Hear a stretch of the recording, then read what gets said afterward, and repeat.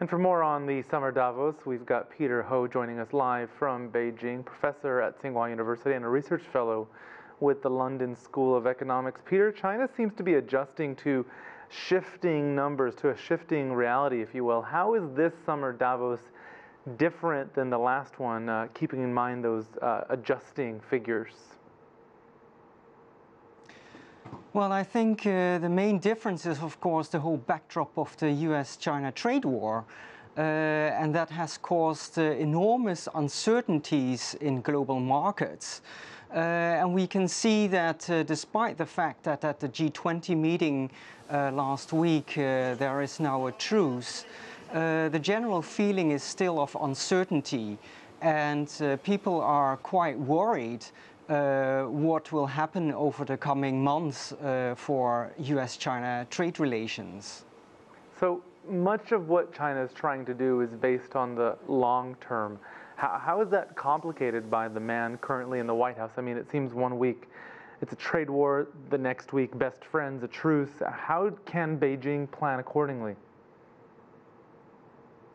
Well, I think it's quite clear that President Trump has a completely different style of geopolitics than all of his predecessors, and his sort of confrontational and more unilateral style creates a lot of distrust. And I think that distrust is quite difficult to regain on a short term.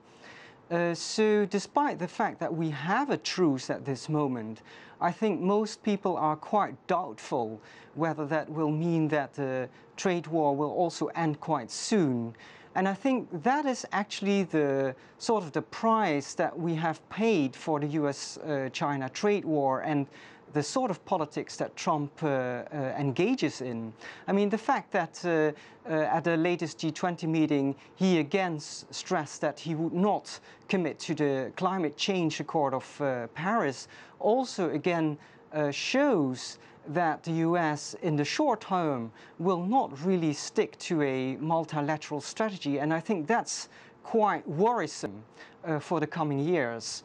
So I think China is also worried what will happen if Trump will be re-elected, but that's of course a different thing for the coming time. But what does that mean practically? Does Beijing plan for the worst and hope for the best?